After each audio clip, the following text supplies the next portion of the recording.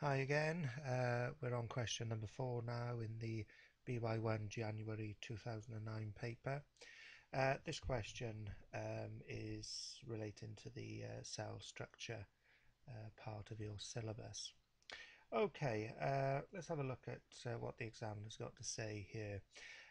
He's saying the diagram shows the ultrastructure of a plant cell. Now, whenever you hear or read the term ultrastructure, it's going to relate to either a plant or an animal cell, doesn't matter, or even a prokaryotic cell for that matter. What it means is the image that you're going to be looking at is one from an electron microscope. Okay, it's a very, very detailed image of the cell organelles. Now, you can only really see the nucleus and chloroplasts with a light microscope. Okay, all the other organelles like the Golgi bodies, rough endoplasmic reticulum, mitochondria can really only be seen with an electron microscope. Okay, so that's a little tip for you. So that diagram there is a drawing taken from an electron microscope image. Okay, it's showing the ultrastructure because you've got various organelles being displayed. Okay, so that's the ultrastructure there. The examiner's been kind. He's told you it's a plant cell in this instance.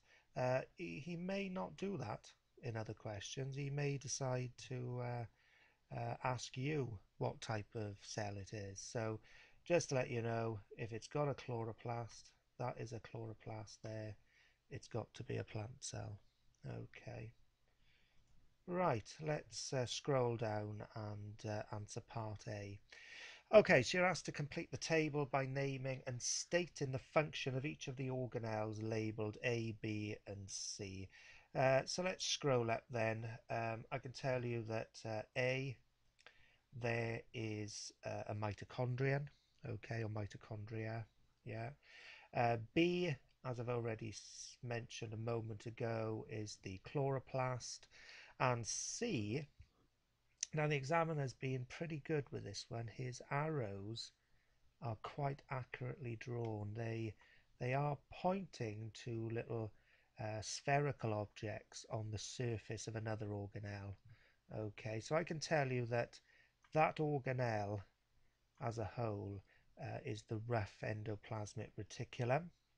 I know it's the rough endoplasmic reticulum because on the surface, just as the examiner has arrowed there, are the ribosomes. Okay, so the dark spherical structures are ribosomes. They sit on the surface of the rough endoplasmic reticulum. Okay, another way you can determine that that's the rough endoplasmic reticulum is if I arrow to that point there, the rough endoplasmic reticulum is an extension of the nuclear envelope. Okay, so this is the nuclear envelope here. If I label that N, okay, and the rough endoplasmic reticulum extends out from the nuclear envelope. Okay, a little bit more information about the nuclear envelope. It's double structured. Okay, so it's actually the outer part of the nuclear envelope. If I just sort of highlight that this is the outer part there in blue with a blue arrow of the nuclear envelope, and it's that outer part that forms the rough endoplasmic reticulum. Okay, so that's a bit of extra information for you, but the labelling C, which is what the examiner wants, is actually the ribosome. Okay, right, I'll just quickly type those answers in for you. Okay, so the functions then of each of these organelles. Okay, the mitochondria. Okay, that is the organelle that undertakes respiration. Respiration, of course, is the set of reactions that produces ATP. All right. Now, a little tip for you here. Okay. Never state that the mitochondria produce energy. The examiner always wants to hear that it produces ATP. Remember that ATP is the molecule that our bodies and in fact all organisms on Earth use for energy. Okay, so function of the mitochondria is you can either say respiration, or the examiner would allow ATP production. So let's type that in. Okay, then the function of the chloroplast is to carry out photosynthesis. The examiner would allow the answer that it traps light. Okay, I've seen some mark schemes where they would allow an answer of ATP production again. Now, it's only going to be in your second year that you're going to know the detailed functions of the chloroplast, but it does actually produce ATP as well. But I think the safe option here is to state that it actually carries out photosynthesis. Okay, lastly then, the ribosome. Straightforward enough. This is the site of protein synthesis. Okay, so that was, I hope, an easy 6 marks there. Just typing in those names of the organelles and their functions. Okay, so let's move on to part B. This type of question I've seen come up a few times over the last 4 years or so. It's asking you now about the structures labelled A. So if we scroll up, there's structure A, which we now know, of course, is the mitochondria. Okay, and there's actually an arrow there going to 2 organelles, and they're both labelled A, but they actually look slightly different. And the examiner's asking you to explain why they differ in appearance in the diagram. Okay, so they're identical organelles, they're both mitochondria. That's a mitochondrion and that's a mitochondrion. But why do they look different? So I've seen this asked a few times over the years, so I want to try and explain why organelle A looks different. Okay, so I need to draw out a couple of diagrams here.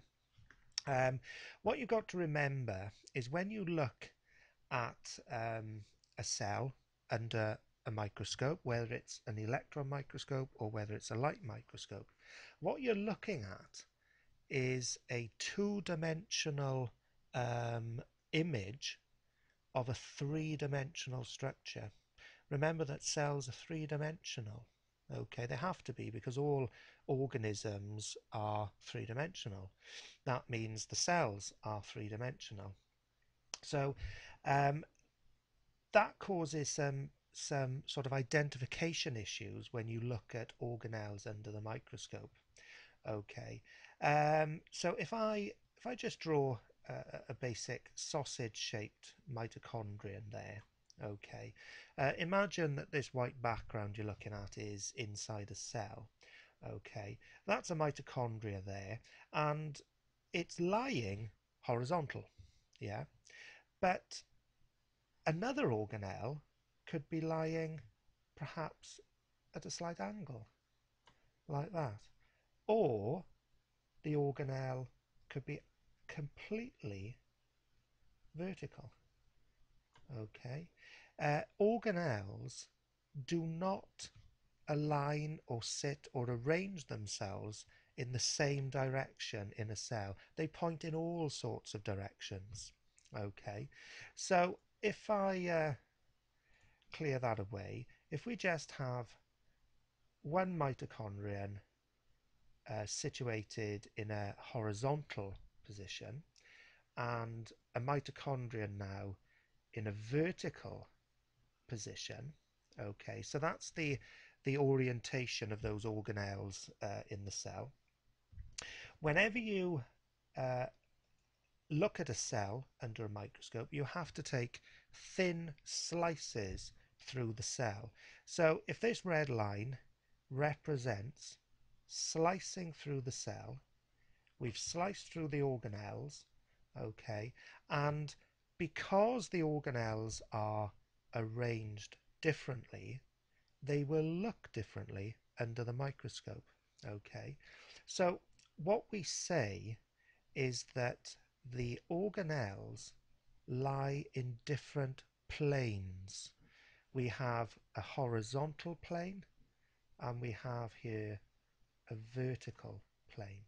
So when you slice through, as shown by the red line, what you get are these types of images. So if I draw the horizontal one now in green, you get an elongated structure, and inside that, I'll try my best to draw it out, but these are the folded inner membrane of the mitochondria, known as the cristae.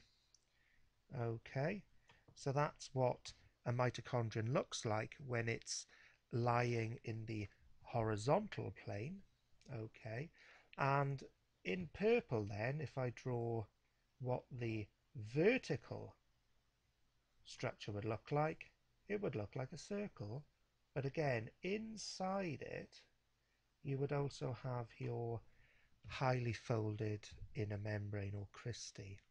Okay, so I hope that's helped understand what's going on with the different shapes of the mitochondria organelle.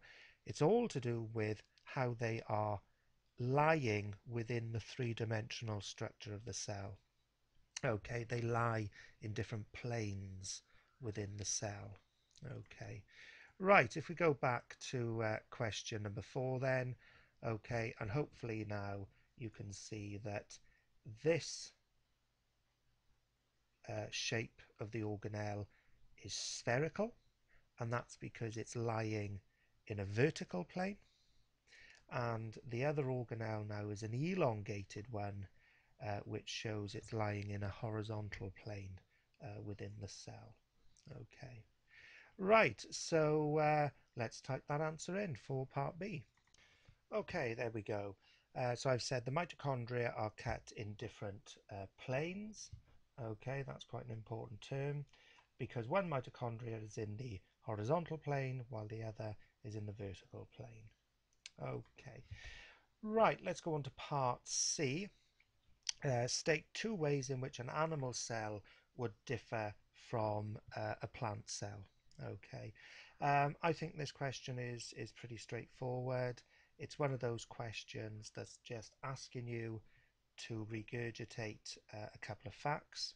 Okay, you need, as I've said in previous videos, you just need to be able to retain these types of bits of information because 2 marks here, again, a lot of marks in an A-level exam, and you really shouldn't be dropping 2 marks for this type of question.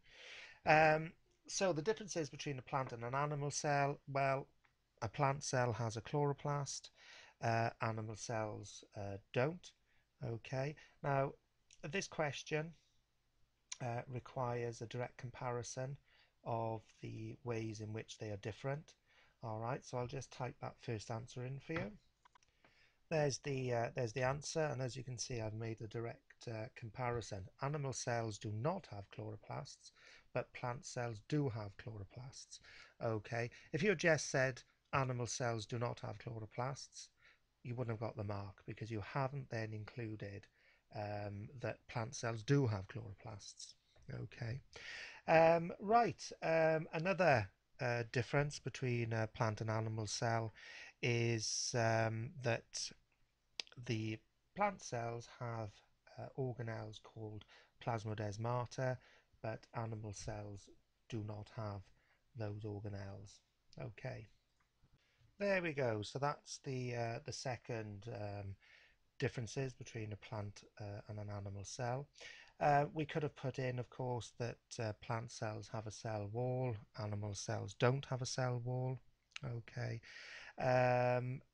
Plant cells have a large permanent vacuole, but animal cells don't. Okay, so there's quite a few differences there between plants and animal cells. Okay, so that's the end of question 4. If we just have a quick look at the mark scheme then, there's the table for 6 marks. Okay, straightforward enough. Part B, they've been cut in different planes. And part C there, you have the different features of animal and plant cells. Okay, now the examiner has stated in the mark scheme here no need for comparative statements. Okay, but as you've seen in a previous video, the examiner did want comparative statements, so I just think it's good practice to make a comparative statement, because you don't know that the examiner doesn't want comparative statements. Okay, so I think it's just good practice to put those in. Okay, I hope you found that of use.